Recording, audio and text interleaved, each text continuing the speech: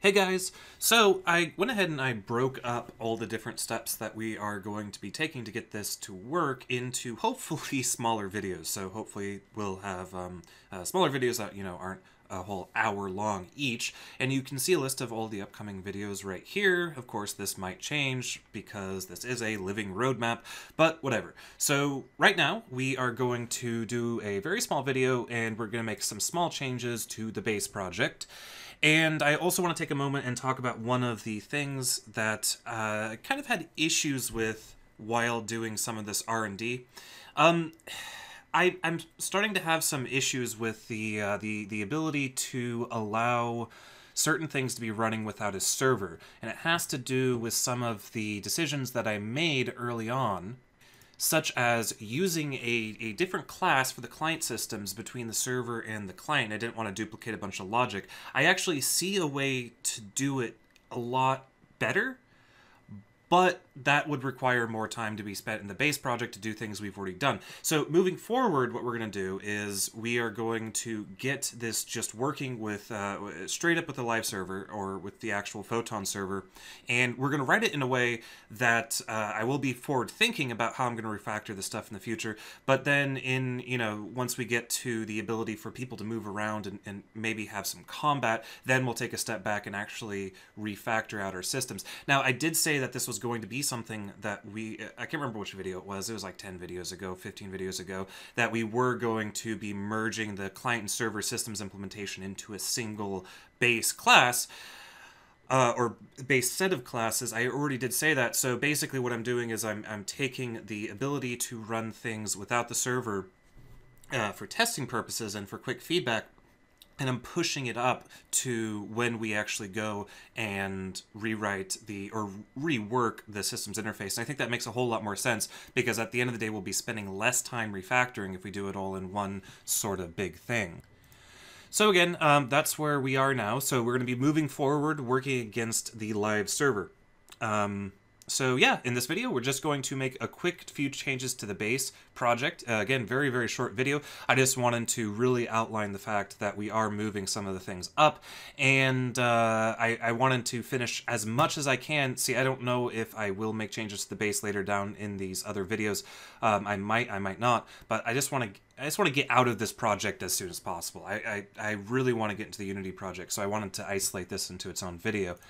Anyway, again, these changes are just forward-thinking for the refactorings that I want to make in a future video. The biggest thing I want to do here is I want to go into, I want to make two changes here. I want to go into the client transport. And for the disconnect, first of all, the client transport, I want to have the interface have the concept of connecting and disconnecting.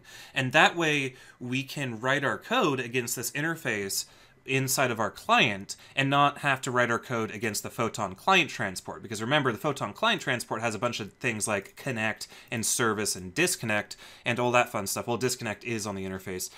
But we need to be able to invoke these methods from within Unity, but I don't want to have a hard dependency on this particular class. I want to depend simply on the interface. So I also want to change disconnect to be deferred. So let's go ahead and make those changes. I'm going to say, I'm going to change the return type here to deferred for disconnect, and then I'm going to add a deferred connect method, and then I'm also, in between these, I'm going to have a void service method. So now we can just reference the IClientTransport directly instead of referencing the Photon client transport, which makes our code a lot nicer. Since I did add these methods, we will have some errors. Now, a question would be, for the Photon client transport, let's go ahead and fix this guy first, because this guy is now broken, because he no longer has the proper disconnect. I don't know why I'm not getting an error here. I should be. Maybe I have to hit F6, and maybe ReSharper is having a bad day. Probably is. But I do know, however, the changes I need to make to the Photon client transport. Well, and to the client transport base. Let's do the client transport base first. Oh, that's where it's yelling at me at. Okay, for the client transport base, I'm going to come down here to public virtual disconnect, and I'm going to change it to deferred disconnect, and I'm simply going to return deferred.success. So basically, it'll always, when you use the client transport base, the default behavior will always succeed. And then I'm also going to do a public virtual deferred connect, and this guy will do the same thing. He'll simply return deferred.success. And then I'll also do a public virtual void update, or did I call it service? Or I think I called it service, and I'll just leave that as empty. So now the client transport base has a good default behavior for these two additional methods in this one changed method. Let's jump up here to the top to make sure that we got that all implemented, and we did. Now the Photon client transport is going to be a little bit more interesting. For example, so the connect is now going to return a deferred. And the disconnect is going to return a deferred, and also the connect is going to be an override. And the service is now going to be an override.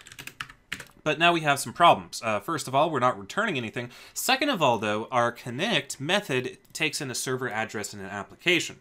Now, fortunately, we already made a type that kind of encapsulates this information, and I want to change our Photon client transport so it accepts this as a constructor parameter as opposed to connect. I think that's a better architectural decision, and it further allows us to use iPhoton peer listener in place of Photon client transport, IClientTransport as opposed to Photon client transport in many more cases. So I'm going to add a constructor parameter here. It's simply going to be a Photon server connection, and we're going to call it connection. And I'll alias that out into a local field, or store it into a local field. I'll move that down. Maybe move it there so it's sorted properly. And for a connect, this is going to be interesting.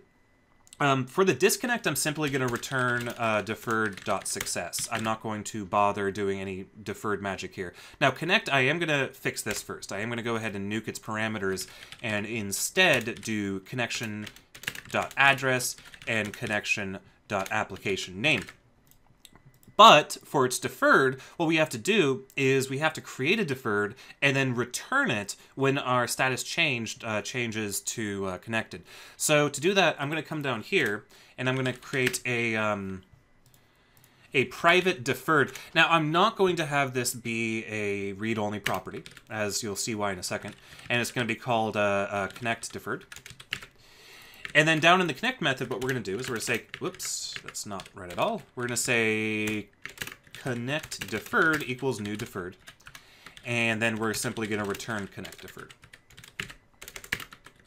Come on, ReSharper. There you go. Okay, so now we need to be able to resolve this deferred when the connection actually happens. So we do that down here in our onStatusChanged. After we establish the transport status, I'm going to say if transport status equals connected, or status code connect, or no, client transport status connected, dirt. We're going to say connect deferred dot set result true null. And then in addition to this, after we do the set result, I think I'm going to go ahead and do something else here. I think I'm going to go ahead and set connect deferred back to null. And that way it'll release whatever memory is being captured by the delegates that get added in to the deferred object. So once it's connected, we just set it back, set the connect deferred back to null.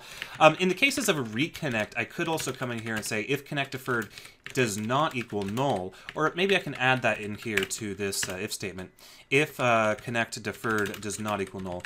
So the reason I'm doing that here is in the case of a reconnect, what would happen is we would not re-invoke the connect deferred again. So the connect deferred is only going to be resolved once it's successfully connected and not afterwards. So yeah, that makes our IClientTransport a lot nicer and cleaner, and along the same lines of what we're going to be seeing once we refactor our systems. Like, for example, once we refactor our system stuff, IClientTransport is probably just going to be turned into iTransport, brought into the base project, along with our client systems and our system factories and all that fun stuff. Because I really don't like the duplication of these classes between here on the client and there on the server, and it makes it very difficult to write the in-memory stuff. When I wrote the in-memory stuff that I showed you guys earlier, I had some sort of hacky code in there that made it work and made it usable, but unfortunately I decided against adding that in simply because once we refactor the systems code, it will no longer be hacky, and we'll be able to test more things in memory outside of the server. So now we go ahead and hit F6, and just go down the list of errors.